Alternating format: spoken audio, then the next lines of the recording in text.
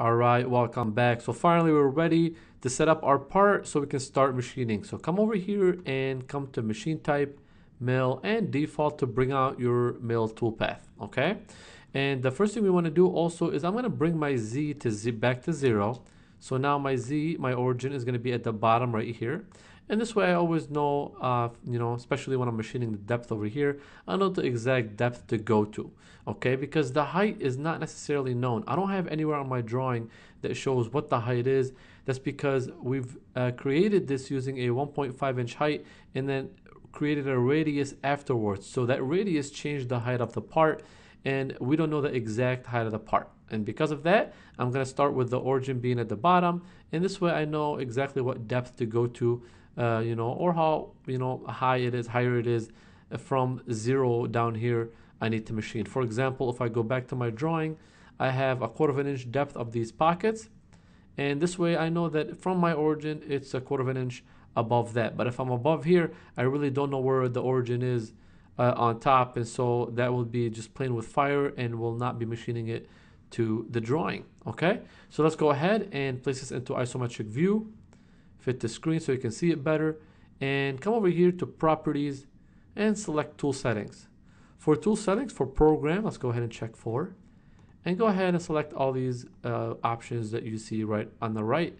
I usually like to select them all and keep everything the same, and then go to stock setup. Make sure cylindrical is a check. We are doing a cylindrical part, but it's not a turning part. Remember, usually a turning part would be to the right over here, and you'd be turning it. There would be X, Y, and Z. Usually for the turning, you will not see X, Y, and Z, but you actually need to flip this. So if you actually keep checking this until you get to Z, that's how you want to see it. So you're gonna need the diameter of the part, okay, and the height of the part. Now we don't know the height of the part, but I know it's a little bit bigger than 1.25. So what I can do to be safe is do 1.3 for the height. All right, and for the diameter, I can just check my drawing and it will tell me the exact diameter, which is 2.5. So if its radius is 2.5, that means the diameter is 5. So let's go ahead and make that 5.1, make it a little bit bigger as well, okay? And go ahead and select OK, and let's see how that looks like.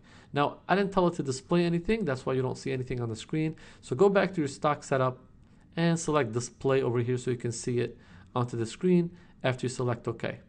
So there's your wireframe for your part, and if I place this into my front view, you'll notice that the part starts right here and it goes a little bit over my part. It's exactly what I want. And if I place this into the top view, you'll notice that the stock goes a little bit past the diameter of my part. That's exactly what I want. This way it allows me to come back and machine all the way through, machine all the stock to the depth that I want and to the correct height that I want as well. So that now that my part is all set up, we're ready to create our first machining operation.